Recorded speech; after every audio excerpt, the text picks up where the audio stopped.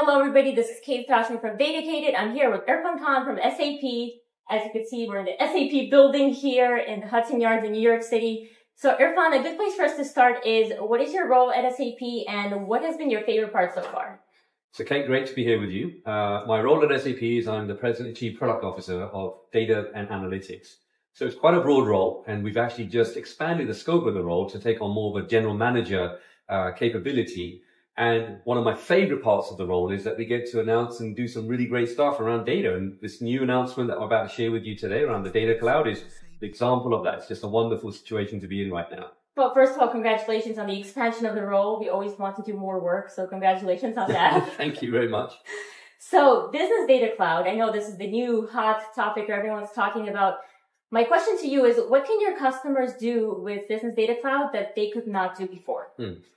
So if you look at the before and the after image, normally they always typically show these side by side. And the before image really is that there's a lot of heavy lift that goes on. So typically customers will have to build pipelines, have to make sure that those pipelines are robust and ensuring that when they land the data, wherever they choose to land the data, that the business context is then rebuilt on top. So it's quite an arduous process.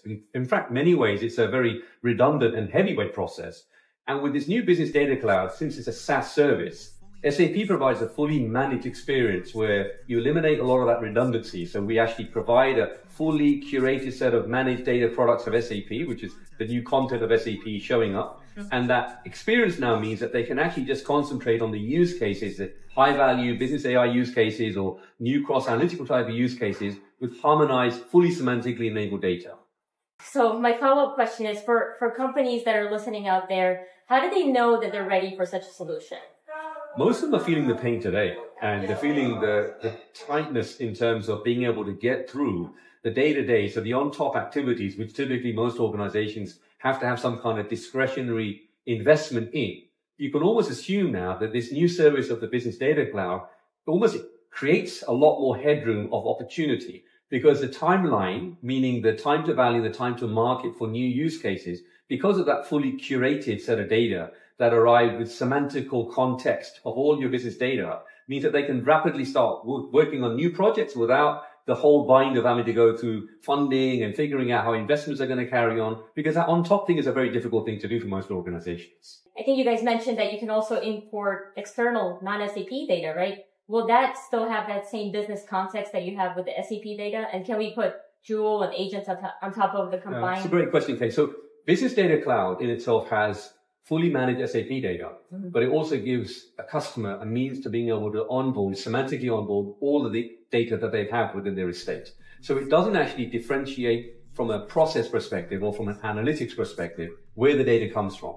It just so happens that this is one of the reasons why we're so delighted to have the likes of Databricks now being part of the Business Data Cloud journey, because it means many customers that are mutual customers and having the ability to share data bi-directionally from those environments means that all of the data is effectively connected. And I'll leave you with this example that from an AI perspective and a data perspective, I met with a Mondelez CIO, a very, very strong proponent of SAP.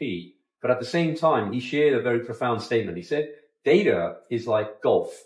And in his explanation, what he was getting at was that when you think about a game of golf and you hit your ball, hopefully straight down the middle of the fairway, your next shot needs to be played from exactly where the ball lands. And data strategies are very similar. So Business Data Cloud connects to the data independent through a fabric level, independent of where the data may reside. So it's a benefit of both worlds. It's a curated SaaS experience in SAP data and extended, of course, with non-SAP data through the business fabric, and really blending all of the different artifacts of the data, of the customer's data environment.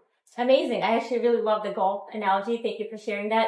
Irfan, thank you for chatting with me today. And just tell the audience, please, where can they go to learn more if they have questions about SAP or Joule or anything we just talked about? So first and foremost, I'd ask you to take a look at our new landing page for Business Data Cloud.